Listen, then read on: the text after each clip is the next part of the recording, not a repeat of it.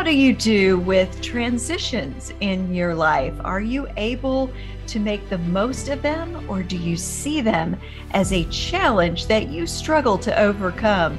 That's what we're going to address on Flourishment today. I'm your host, Tina Yeager. Flourishment is part of the Spark Media Network and can be heard on the Edify app. Today, I have with me D. Michael Lindsay. He's the president of Taylor University and the author of Hinge Moments, Making the Most of Life's Transitions, and several other books. He's here to talk to us today about making the most of transitions. Welcome, Dr. Lindsay. I am so honored to have you on the show today. Thanks so much for having me on. Glad to be here.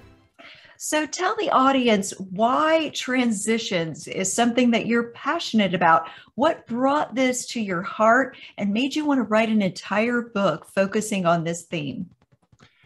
Well, I'm a college president, so I work with students every year, both high school and college students who are thinking about big decisions in their life and facing their own hinge moments, places where their path could go multiple directions. And in the process of that, I began looking for a book that I could recommend to students that they might read as they're exploring possibilities and asking God to guide them. And I just didn't find many things out on the market that I thought would be a good resource. So it was really out of a desire to find something that I decided, well, perhaps I might write about it. I had spent 10 years of my life interviewing senior leaders in all different walks of life. So I went back to look at all those interviews to see if there were insights I might be able to glean from that. And through that process, I wrote Hinge Moments. So from Hinge Moments and the research that you did you find a thread of commonality among those who were successful at navigating transitions in their lives, including those who are in great positions of power? Because as you may know, transitions are difficult for those of us beyond that college transition as well. Yeah, the project was amazing. I got a chance to interview former presidents Carter and Bush, cabinet secretaries like Condoleezza Rice and Colin Powell, 20 of the Fortune 100 CEOs, another 250 senior leaders, heads of every major nonprofit, including the presidents of Harvard, Stanford, and Princeton. So it's an amazing array of interesting people. And across all 550 people I interviewed, I found that when we go through change or transition, there are different stages or phases of that transition. And the folks who succeeded were ones who were able to be attentive as they went through the different stages, but then also to be able to maximize them so that they came out on the other side stronger, better, richer, deeper in their faith. So was this a faith struggle as well as an emotional, relational struggle for each person that went through these transitions? Absolutely. It's not just a psychological set of transitions we go through, but also spiritual journeys along the way. So as I wrote Hinge Moments, we try to incorporate stories of inspiring faith, but also practical guidance for spiritual disciplines or other practices we can put into our life to help us when we're facing these challenges. It's interesting that you chose such a broad variety of backgrounds and belief systems and values and political mindsets. Why did you choose such a broad sampling of different kinds of people?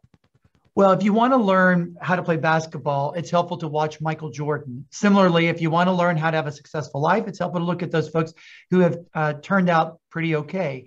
And so I interviewed Condoleezza Rice, extraordinary woman, served as National Security Advisor, Secretary of State. But hearing her story, that wasn't what she expected when she was a 14-year-old. She thought she was going to become a classically trained professional concert pianist. But she went to a competition, the Van Cliburn competition, and realized she'd never be as good as some of these other kids who were playing. And it became a hinge moment in her life where she had to decide to do something different. She went to college early, studied at the University of Denver, became interested in the Soviet Union. That in turn led her to pursue graduate studies at Notre Dame, get a PhD in political science. And then she pursued an academic career at Stanford while also continuing her interest in national security issues. That's a classic example of the hundreds of people that I met, and they were able to draw upon both good moments and bad moments of great triumph and also difficulties and failures. And so I've tried to condense those into Hinge Moments to be a practical guide for all of us. So we may not become National Security Advisor or Secretary of State, but each of us can find ways to manage and navigate and hopefully flourish even in the midst of some of those challenging moments. So in every transition that you discuss in your work, Are you looking at a transition as something that is not what we expected, something that might be what we expected, but we still weren't prepared for, and or something that hits us that is absolutely a devastating issue in our lives and changes everything? The book really addresses all three of those. And you're right to say those are different kinds of circumstances.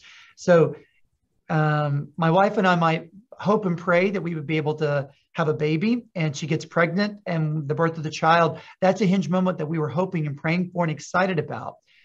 Also, my wife might get a cancer diagnosis that ends up being very serious. That's a hinge moment we didn't expect and we had to sort of respond to. Or it might be that my wife gets a job opportunity that we never expected, but it opens up doors of possibility. We have a chance to process it, decide she's going to go for it. We move to a new city. All three of those hinge moments are things that have different kind of set of circumstances, but all three of them require us to be able to manage the transition over a long period of time. The key thing in the book that I differentiate is that change is instantaneous. It happens in a moment, literally within a minute or two, the change occurs. But transition is a gradual process that can take weeks, months, even years to process and to navigate around. So how do we get our soul in a good place to manage transition when we experience change, wherever it may come? How does this have to do with that wonderful gift that God gave us of choice? A lot of people believe that life is what happens to you, or life is how you are made, when really it is about how we choose to respond to how we are made and what happens to us. How do all of these transitions revolve around our choice and how to respond to those? Well, I do believe that throughout Scripture, we see examples of how God directly intervenes and creates opportunities. But there's always an element where men and women have to respond to the call of God or not. And I think there are consequences in both of those circumstances. So we talk about in the book how you get to a low point when you face a transition called the intersection phase. And I'd say there are moments where God meets us and provides resources and opportunities for us in that very liminal moment. And at the same time, some of it is shaped by decisions that we have made or those around us have made that we have to sort of respond. So there's a both and, a part where God is at work and a part where we're at work. That is so true. And how would you say that transitions play a role in our growth? Well, there's lots of interesting examples, both in Scripture and just around us. So I'll speak personally. So I have my own hinge moment while writing this book, in that I sensed God might be calling me to be willing to step down as the president of Gordon College, a position I loved, and I thought I'd be there for the rest of my career. But I was reviewing these interview transcripts. I had done an interview with Bruce Kennedy, the longtime CEO of Alaska Airlines. And I'd long forgotten, but in the interview, he talked about his own decision that after 10 years on the job, it was time to do something different. He faced a hinge moment. And as I read those words on the page, I got butterflies in my stomach thinking, wow, what's going on here? Why am I nervous for him? He made that decision years ago. I realized it was maybe the call of God that I was supposed to respond to. And so through a series of providential circumstances and additional confirmations, I made the decision to go to my board of trustees and tell them, I think God's maybe calling me to do something different. I didn't know what that was. So I gave them 6 or 8 months to find my successor. And meanwhile, I began looking myself. I'm very happy to be at Taylor. It's an amazing university. All of your listeners should send their kids or grandkids to come and study at Taylor. At the same time, I would say it was not something that was on my radar. And so the Lord really can provide opportunities for us, even when we don't expect it. How long was it between the time you chose to obey God and follow that decision that He had asked you to make to step back from your long-standing, well-loved job, and the time when He confirmed your next step? Was there a waiting between those two things? And how did that go?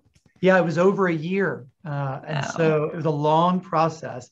I guess the Lord kept getting my attention about my being willing to lay down on the altar this job that I loved, that I had worked really hard for, and that I really wanted the rest of my life. But once I got to a place of surrender, and that was probably a long 8-month process of many different conversations, prayers, and confirmations. And then I felt naked and alone because I've now said I'm not going to do this job, but I don't know what I'll do next. And it probably took about 6 months for the Lord to give confirmations. A good friend of mine, Arthur Brooks, who was the president of the American Enterprise Institute for a decade, he's a very faithful Catholic. And he said, I don't know what you evangelical Protestants do, but we Catholics, we go to mass when we're asking God to guide us. So he encouraged me to do something every day. So my wife and I would take what we called a discernment walk. And we would walk for anywhere from 10 minutes to 2 hours, pray aloud, read some scripture, and ask the Lord to guide us in this season. And that was about 6 months while we were waiting, trying to discern what God would lead us to. And we're so happy. We feel very gratified and confirmed in what we're doing now. But it was quite a journey for us along the way. I love that. That's such a practical piece, because what people don't expect when they first hit the transition is how long that transition can be and what they're to do with that struggle in the waiting time. So that is a key piece. And we're going to take a quick break, but when we come back, I want to dive into some specific practical things that you can do to navigate a transition in your life and make the most of it. Meet the Christian who married faith with true crime, Lori Morrison. Lori is a person of faith, a private investigator, and the producer of the award-winning podcast, The Unlovely Truth, where faith and true crime intersect. Lori and I would like to invite you to join the True Crime Mission Fields program, a life-changing opportunity exclusively joining Christians who have married faith and true crime. Featuring Chaplain Lori Prather, the products within the True Crime Mission Fields program allow you to connect your passions and skills as Christians with practical service opportunities within the world of true crime. You will begin to serve people in difficult circumstances and have a greater impact in this world than you ever imagined possible. Access your free report, Meet the Christian Who Married Faith with True Crime, and receive up to 70% off of any collection when you use the link in the show notes. And now we're back with Dr. Michael Lindsay, the president of Taylor University, and he's here to share with us how to navigate and make the most of transitions in your life. Dr. D. Michael Lindsay, how would you prescribe for people some steps that they can take in their lives to overcome, navigate, and grow in the process of transitioning through what you're calling hinge moments in their lives? Well, every change that happens in our life, we go through a process of transition. And in the book, I lay out 7 different phases or stages. But one of the first of those is a sense of anticipation. So I encourage folks that if they are feeling restless in one way or another, to be attentive to that actually might be the Holy Spirit guiding them in one way or another. Sometimes that restlessness comes as we read or as we reflect or we hear a sermon, or sometimes it's in our actual circumstances. And we just think, I'm not flourishing in this environment. I want to do something different. And I'm wondering, could God lead me in a different way? Or family transitions. Different family circumstances can occur, both maybe getting married or having the birth of a child, or the death or a divorce or loss. All of those can be moments where we begin to anticipate what God is doing. And then in the book, I encourage you to slow down and spend some time discerning what God might do. Sabbath keeping is really helpful because that is a way of giving us a chance to rest and reflect. I also think building some systems in our life where there's daily routines where you take stock. So keeping a gratitude journal of 3 things you're grateful for and asking God to use that to reveal maybe what might be coming next, or the next phase or the next step or the next transition. And I also think that eventually we get to this intersection phase where we realize we've got to change or transition, and we've got to pay attention to the call of God. All 3 of those are moments when you can actually experience the Lord's work, and friends and family members can be really helpful guides along the way. So I encourage folks to be able to share with a small group of people, maybe what you're feeling on the inside, some of the wrestling you're grappling with, and they can come alongside you and be helpful encouragers and maybe also helpful counselors. Such great tips. And I'm hearing along as a thread through all of these that you need to recognize that a transition is a change, not an end in and of itself. You're not going to have to necessarily be devastated by a change. And sometimes people don't make it through transition well because they see it as an end instead of a transition. And that is important. And I'm also hearing you say to pay attention, to listen, to observe, and to expect God to show up and look for the places where he can show up in these transitions in your life. And I'm also hearing you to say that you need to be intentional about these steps that you've outlined in your book.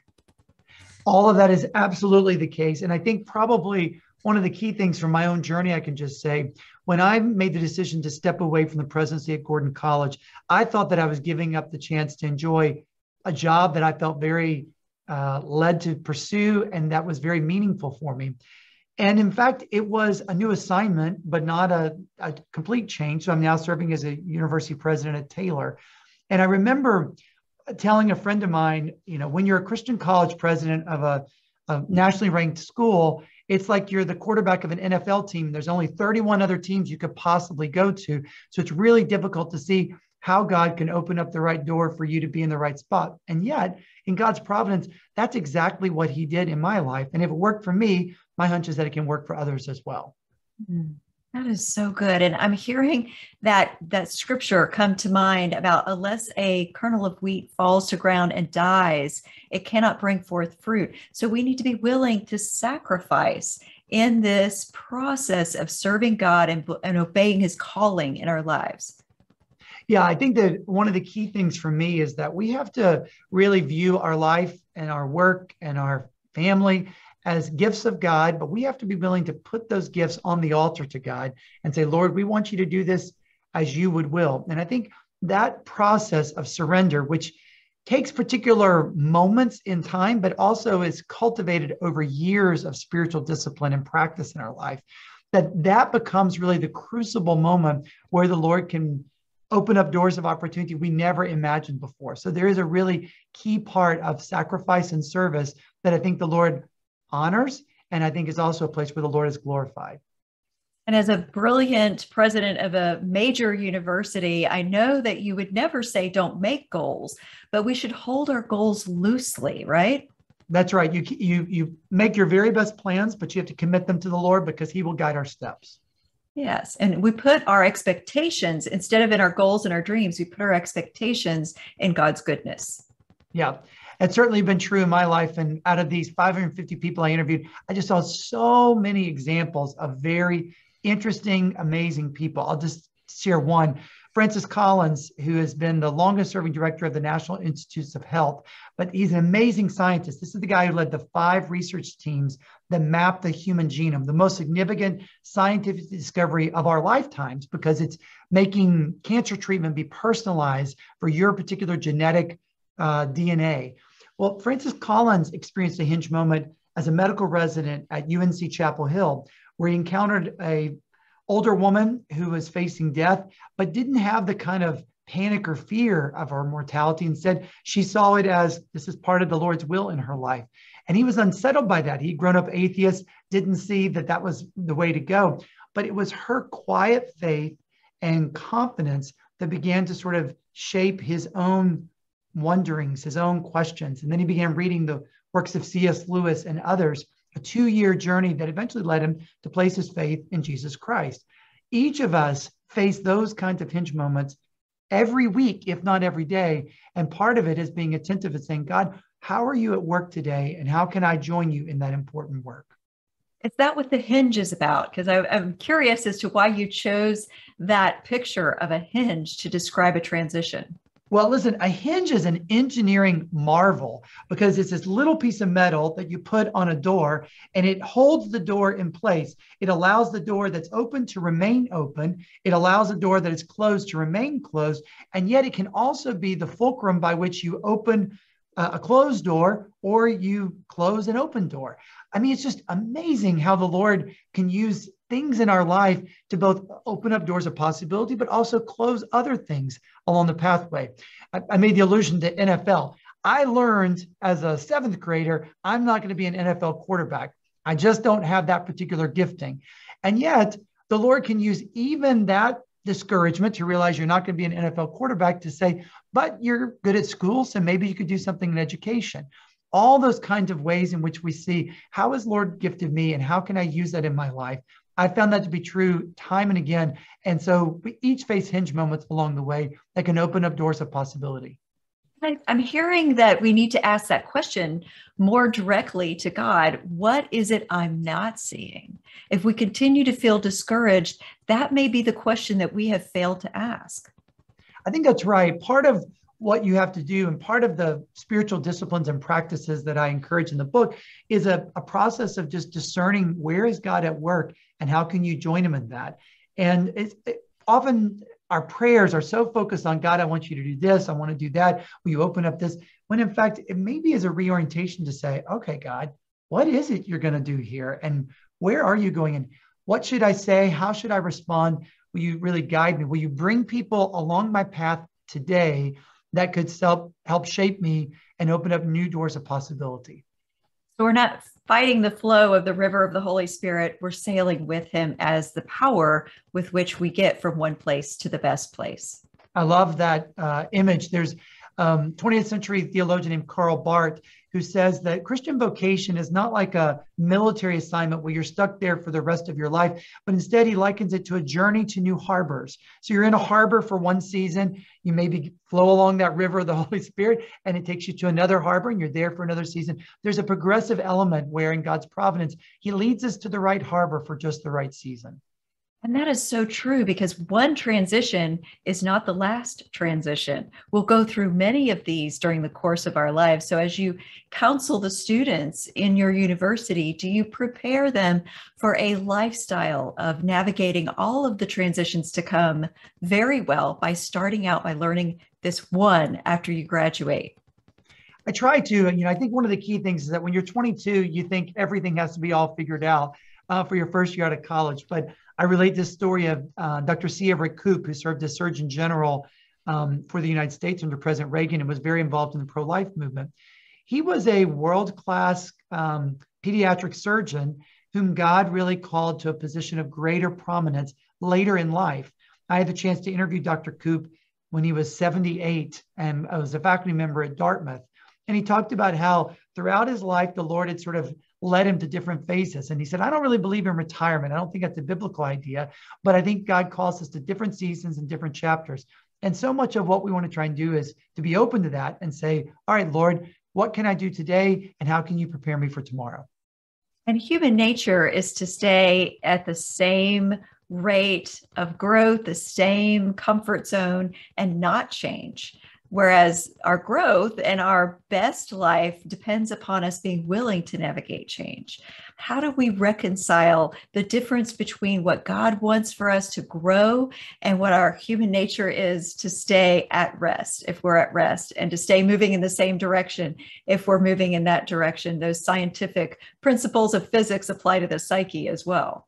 Yeah. I used to live in Boston, and in New England, they have all of these lobsters. It's very, very common. And I didn't know much about lobsters when I moved to Boston, but I learned they have this hard exoskeleton, which keeps them protected from, other animals that would eat them or the elements or different things like that. But every lobster, on average, will go through 14 different times when they will molt that exoskeleton, and they'll be sort of out in the elements for 7 to 14 days. In that time period, their body mass will grow. It will double or sometimes triple in size in just those 7 to 14 days.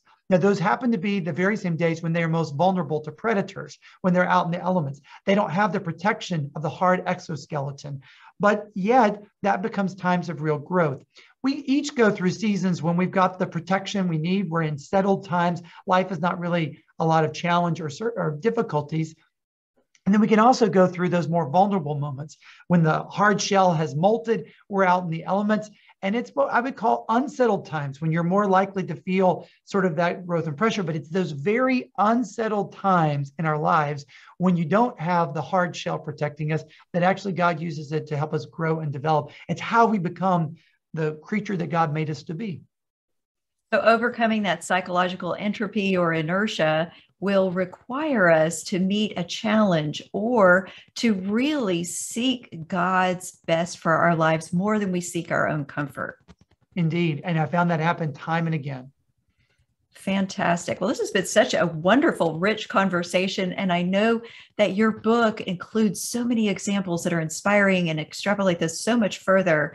How can people stay connected with you and get in touch with you and get a copy of your amazing written works? Well, I hope that you'll check out Hinge Moments. You can buy it wherever you buy books, online or in person. It's published by InterVarsity Press, and I'm very excited about the book. It makes a great gift, but also is a great resource for other folks. You can also learn more about me. I serve as the Taylor University president, and you can learn all about it on our website, just taylor.edu. Thank you so much, Dr. D. Michael Lindsay, for joining us on Flourishment today. I hope that all of you listening feel richer and stronger and more capable for navigating that next transition in your life. And of course, I also hope that you come back for the next episode of Flourishment.